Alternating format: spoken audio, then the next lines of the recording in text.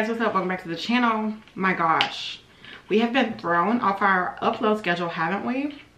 To be totally transparent, well, I told y'all that other video got taken down because it was flagged for its like content, which happens because this is a true crime channel.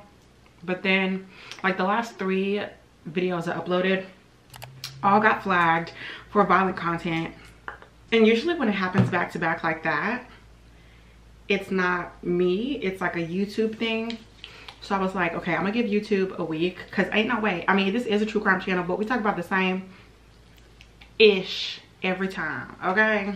And if you've been with me for a while, you know that's happened before, where like they just flag everything. And it's not like a huge deal, but it's like really discouraging, like when you work hard on something and they're just like, no thank you. So oh, like I was saying, if you've been with me a while, then you know that's happened to me before. I truly think it's like a back end thing, because my videos are always the same. Y'all know I don't like to get too nitty gritty into the gory stuff. That's not my thing. That will never be my thing. I don't like that. I don't like blood. I don't watch scary movies. Like all of that extra stuff, I don't do a whole lot of that, you know. Okay, I keep losing my train of thought. I was about to say, if you've been with me for a while, you know that's happened to me before. And what I was trying to say is I just have to start uploading the videos and let them sit on the channel for like 2 to 3 days before we upload. So it'll be about a week since y'all have seen me, but once y'all see me, we'll be back uploading the way we were before. And I'll go back to editing certain words out of the videos and stuff like that, you know, so we can try to stay in YouTube's good graces, babe, because I don't have the time for YouTube to have me in a headlock, okay? I'm gonna lose every time. I'm gonna lose every time, okay? But yeah, I had a goal in my head of 16 videos this month, and we're still going for that. I'm not giving up. Was a little discouraged, I can't lie. I can't lie. But we back up on the horse, okay? It's bucking, but we back up on the mother horse. I'm trying to decide whether or not I want to do my makeup. I'm gonna be filming all day today though, so we'll be fine. This is how y'all know I love you, because it's summer. Y'all know the kids have been home all summer, and it's been fun. I can't lie. I can't lie. We've been having a blast. But today is my first like kid-free day in a minute, and you know what I'm doing? I'm sitting down and I'm filming all day. But anyway, we are in Silverton, Ohio for today's case, and it is February 19th of 2000. And at about 5 p.m. that afternoon, 911 calls come in from a apartment complex in Silverton with reports of shots fired. A young man was shot at the door of his apartment, and it causes a huge commotion. Like, people can see him from the door. They heard the shots. They come outside. Multiple people call into 911. When first responders arrive, this young man is still alive, but he's not talking, answering questions. He's struggling to breathe. Witnesses at the scene said they heard the young man say no, no, no, no before about 3 or 4 shots were fired. February 19th was a Saturday. It was a Saturday at 5 o'clock. Plenty of people were out. There was tons of witnesses, like I said, tons of 911 calls. The young man who had been shot, he was 24-year-old Rayshawn Berry, and he is identified at the scene by his sister. And unfortunately, Rayshawn would be pronounced dead at the scene, and it is 4 gunshots confirmed. He had been shot 4 times. And despite, you know, first responders being on the scene pretty quickly, you know, being shot four times at close range, not the easiest thing, you know. But this type of brazen attack, being shot 4 times at the entrance of his apartment in the middle of the day, lots of witnesses around, was very strange and uncommon for Silverton. They hadn't had a homicide since 1990, and that one was very different. It was a mother who killed her daughter, who was only 6 years old. So, you know, very different crimes. Silverton is about 20 to 25 minutes outside of Cincinnati. And in Silverton, violent crimes like this were very few and far between. A lot of the police and first responders on the scene, this was the first time in their career that they had even responded to the scene of a homicide, because they only had homicides maybe once every 5 to 10 years. Like, this type of thing just didn't happen in this area at the time. Can't speak to Silverton now, okay? If you live there now and things are different, I don't know. I'm talking about what we talking about right now. Spare me in the comments, please. So fortunately for Rayshawn, police in Silverton recognized right away that this is not something that they normally deal with, and they don't have the experience to properly and swiftly solve this type of homicide. So they reach out to Cincinnati PD and bring in a detective more experienced with homicide investigations, which is so good. I love that. Let's not waste time trying to solve a murder for the first time. Let's call in reinforcements. Absolutely. And in talking to friends and family, this is very strange to be happening to Rayshawn. Rayshawn was a barber. Everybody loved the barber. Don't nobody mess with the barber, you know, and he was only 24. He kept to himself. He didn't mess with anybody. So they're thinking that this was probably something random, because he had also just recently moved into this apartment complex. He had moved in with his sister and hadn't even been there for a month when the shooting happened. And like I said, he was chilling, minding his business when this happened. He was even holding the remote control to the TV in his hand that was found near his body. He had obviously dropped it in the midst of whatever happened, the batteries that came out, but he was seemingly just sitting on the couch watching TV when all hell broke loose, you know. But like I said, at the scene, it's a lot of commotion, chaos, lots of witnesses, you know, on an afternoon, on a Saturday, lots of people who saw what was going on. There was even a group of guys who saw the perpetrator running from the scene and took off on foot after him, but they lost him. So in talking to witnesses, there's a lot of people to go through, a lot to filter through. There are accounts of 2 suspicious vehicles being in the area at the time of the murder. The first one is a white car that some people saw speed off shortly after the gunshots. They actually do have a license plate number for that car. They find the white vehicle and pull it over. They find out that the vehicle belongs to a woman, and she does admit to being in the area at the time of the shooting, but she says she was in the car, you know, and when she heard shots break out, she put it in drive and got up out of there, you know what I'm saying? So they don't think she's involved in the shooting, but their second vehicle is a blue vehicle, and witnesses reported that this vehicle was in the area with both the front and back license plates removed. So Rayshawn's sister, who he lived with at the time, was there during the shooting. She's one of the first people who called 911, right? And his sister tells detectives that Rayshawn was expecting company. His friend Jason was supposed to come over at about 5 when everything went down. And the description of Jason that his sister gives to detective matches the description of the shooter from witnesses who were outside during the shooting. Black, athletic build with facial hair, which to me is extremely vague. Black, athletic build, facial hair. I don't know, in my opinion that's very vague, but that's who they were looking for. And they obviously need to catch up to Jason. So they're trying to locate Jason, but they don't have much luck in that department. They don't have a solid address for him. They talked to Rayshawn's girlfriend, and she's able to tell them a little bit more about Jason. She says she does know that he owned a gun and he was having some money troubles, but she didn't know much about him, you know, otherwise, and she didn't know where he was staying, okay? But in the meantime, between time of them trying to locate Jason, they continue to look for more witnesses, and they decide to travel down the path that the group of men were chasing somebody running from the scene. Remember we talked about that a little bit earlier? They decide to go down the road that the men chased that man on to see if anybody on that street had seen anything. And in this canvas of this street, they come across a driving school, and the man who owns and operates the driving school said he, shortly after the murder, saw somebody walking down the street, but the man was drenched in sweat. I mean, sweating his ass off on a cold day, February in Ohio, but this man is sweating. And he said he thought that was weird. He took notice of it, but he remembered it because he saw the man walk off towards the post office.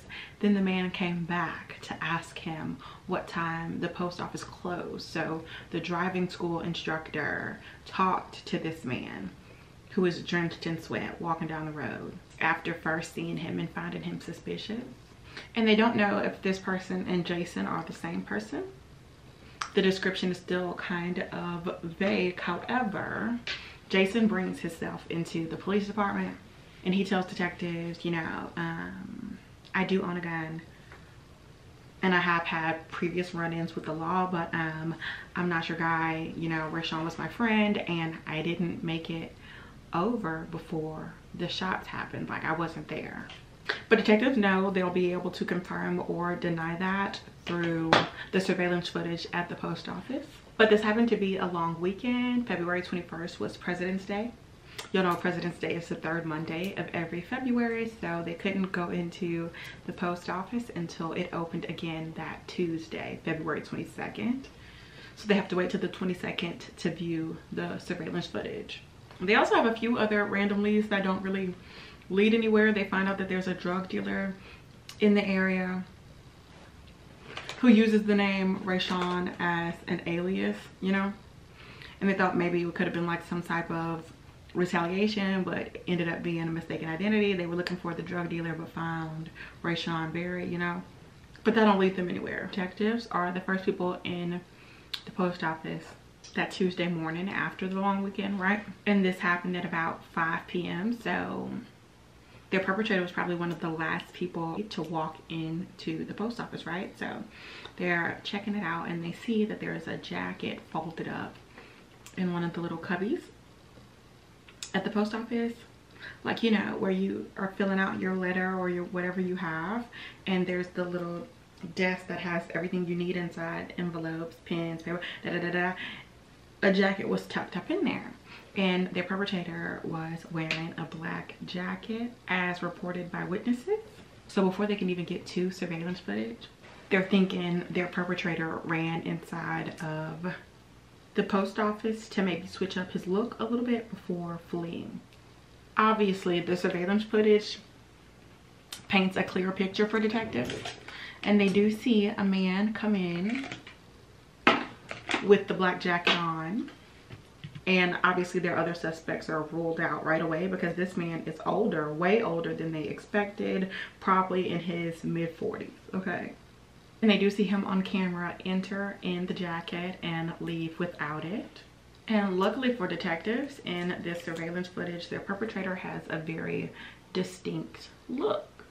He has a patch of like white gray hair on the top of his head, which could either come from like graying, getting older, or like, you know, when somebody has a birthmark on their scalp, it makes their hair discolored. And his little white patch is sticking out clean as day on the top of his head in this surveillance footage.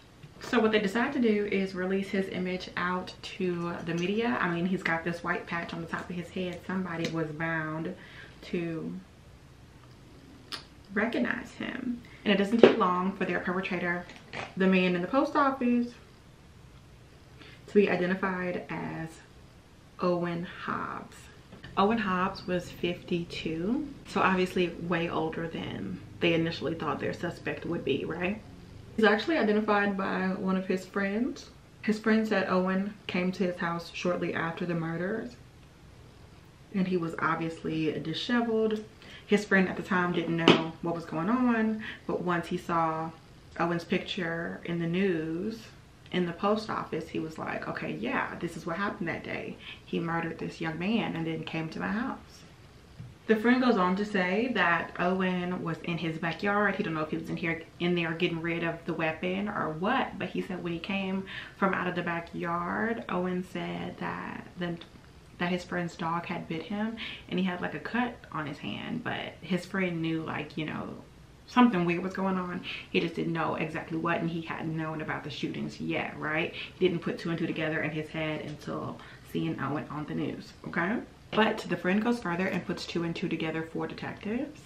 The friend tells detectives that Owen's ex-wife worked at the post office he ran into.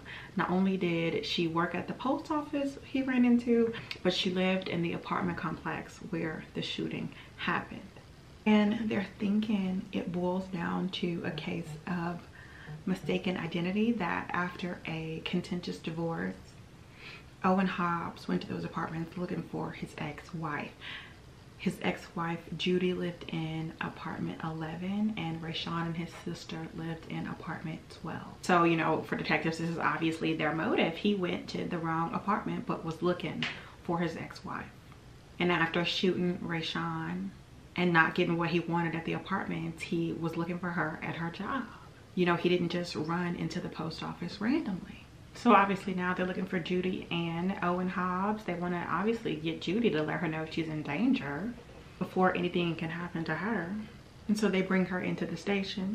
And Miss Judy was absolutely devastated to, you know, find out that Rayshawn was murdered by her ex-husband because he was looking for her and he was only one apartment off. Now, Miss Judy wasn't at the apartments during the shooting. She had left out, like I said, it was a busy Saturday, and had come back shortly after the shooting happened and was obviously denied access to her apartment with everything going on. And so she had to leave again. But detectives learned from Miss Judy, you know, that he had been stalking her. He didn't know exactly where she lived, obviously, up until that day, but he had been stopping people delivering mail, asking about her, where she at, where she's living with, who she's living with, if she has a boyfriend. She said she was fearful of going to the police because Owen Hobbs was a former sheriff. He had been fired, relieved of his duty, because he had gotten mixed up into some sort of larceny situation. They were doing some type of like undercover sting operation. They were using money in this operation, you know, to like catch whoever they're trying to catch, and he took the money. So he was fired after 17 years as a sheriff. And he was also a former Marine, so she felt like the best thing for her to do was to just hide. And so they easily apprehend him at his home, okay? He don't have no fight left in him. He, I'm sure as a former police officer, knew that they had what they needed to have on him. He didn't put up much of a fight. They find the outfit he was wearing that day in his home. And his vehicle does match the blue vehicle that was missing its license plate at the scene. And he did own a weapon that matched the weapon that shot Rayshawn. However, they were never able to recover his gun. So they don't tell Owen Hobbs that they have the surveillance footage from the post office. They just let him, you know, deny before confronting him with the footage. He says he wasn't in Silverton at all that day. And they present him with the surveillance footage after letting him lie for a while. He is visibly taken aback by seeing himself on the surveillance footage, but he still decides to lie. He said he was at the post office visiting his wife, even though we know that's not true. But that's pretty much all he says before asking for his attorney. But even without him confessing, I mean, the pieces really fall together, and obviously there's a ton of witnesses. They think he went to the apartment complex looking for his ex-wife Judy, and however he got this information, they were one off. He rang for the wrong door, and so the wrong person came to the door. Maybe he shot Rayshawn thinking he had the right door, but Judy was living with a man, or she had a man over. Maybe he thought, you know, the two of them were some type of together. You know, he just shot off, not thinking or not even toying with the idea that maybe he had the wrong apartment number. And it's just, you know, twisted fate, you know, whereas Rayshawn's sister probably would have been the one to open the door any other day because it was her apartment. Rayshawn was expecting his friend Jason, so he was the one who met Owen Hobbs at the door. I mean, and just to think that he shot Rayshawn 4 times without even knowing who he was is insane. Now, Owen Hobbs is convicted, okay, and sentenced to 15 years in prison, but that don't matter because he died in 2015 before he was ever released, which I think is just a little bit of instant karma. Well, you know what I mean, dying in prison just a few years before he would have been eligible for parole. So yeah, I think karma put a nice little bow on that case. It's a good thing he went to jail when he did, because I mean, if you're willing to shoot the first person who comes to the door, you don't know their name, you don't know them from a can of paint, you shot them 4 times, yeah, you need to go to prison and never be able to get out. Like, that is so insane. And speaking of insanity, okay, this true crime TikTok, it's not necessarily true crime TikTok. I just have to know if I'm an evil person. because I understand what this lady is saying, but baby, it has sent TikTok into an uproar. Listen, you are either with me on this one and solidarity, or you're gonna think I'm a monster. Either way, I'm gonna share, because that's what I do. I overshare my life on the internet for shits and giggles. I'm a dog owner, okay? We have 2 Australian Shepherds and 1 Alapaha blue blood bulldog. If you don't know what the fuck that is, I'll insert a picture of him. Here he is. Here's my little asshole. Well, he's not little, he's 100 pounds. These were our 3 dogs before we had kids, okay? And we could handle the 3 of them. We lived in the city, we didn't really have good space for them. We ended up moving into the country. We live on almost 2 acres of land. They've got a whole ass fucking backyard to play in. Well, you know what? I'm just gonna fucking rip the band-aid off. Now I have 2 kids and like, I'm ready when they are, if you catch my drift. Having dogs while having a 1 and a 2-year-old is so overstimulating. I'm not saying I dream about their death. I love them, but I dream about the idea of not having dogs in my house anymore, while also having 2 animals that I birthed. Fucking tired of these dogs, man. The way they're barking just, oh God. And I know you're thinking, why did you get dogs if they were just gonna be replaced with your children? Did you think that I thought this was gonna happen? Of course I didn't. My dogs were my everything before I had kids. I took my little Aussies with me everywhere. Those were my little homies. Those were my bitches. Literally, because they're girl dogs. I didn't know that this was gonna happen. I didn't know that I was gonna have human children and they were kind of just gonna be like kicked to the curb emotionally. I love them. I still hang out with them sometimes when it's nice outside. Sometimes we all go outside together. Not the bulldog. He's too unpredictable to be around my kids. Why don't you just rehome them? Because I love them, okay? Just think about how nice it must be to put your children to sleep and then not have to fucking deal with your dogs. Or wake up in the morning and make yourself coffee without having to chase your fucking 100-pound bulldog so that he doesn't eat a shit anymore. That's the shit I'm talking about. How nice it must be to clean your home and for that dog smell to not be there. Dogs are gonna be the death of me. You're telling me we're only halfway? That's what you're telling me. Got another 7 years of this? Fuck me, man. You don't need to call PETA or anything, okay? My dogs are taken care of. They have a beautiful backyard that I'm staring into right now. They have all the toys. I'm just fucking complaining. Like I said, you're either with me or you're not. To the ones that are, I get you. It is hard having toddlers and animals. Oh, fuck me. Stop, Mama. I bug. It's fly season, girl. For anyone that's like, I love my dogs. I love them as much as my children. They're part of our family. Bitch. If there was a house fire and you only had time to grab your kids or your dogs, who you grabbing? I'll leave it at that. Anyways, that's our morning vent sesh. Peace out, Girl Scout. I mean, do you get what she's saying? She has 2 kids, 1, 2, and then 3 big ass dogs, and that her life would be easier without the big ass dogs, and that dogs are optional. Like, I don't understand why people are being so mean to her in the comments. And if I was her, I mean, if it came to my mental health and my sanity and keeping my house clean and taking care of my kids in the best way possible, I would get rid of the dogs so I would have more energy. People are in the comments like, oh my god, I love my dogs more than I love myself. Like, I would never think about giving them up.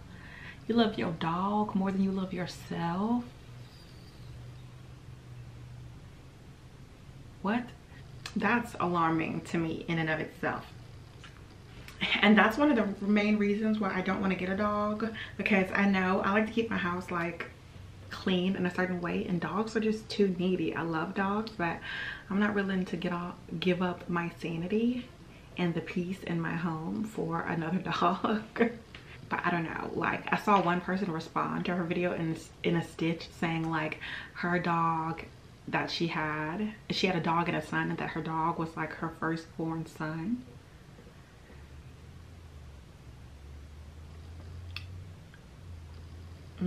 I just don't see the equivalent here. Why are we comparing dogs and children? She's not saying she want to get rid of her kids. She's saying she would like to have a break from the dogs. Whatever, I don't know. People are strange. Y'all let me know how you're feeling about that one in the comments down below, as always. And I will see you guys again probably tomorrow or the day after that. No longer than that.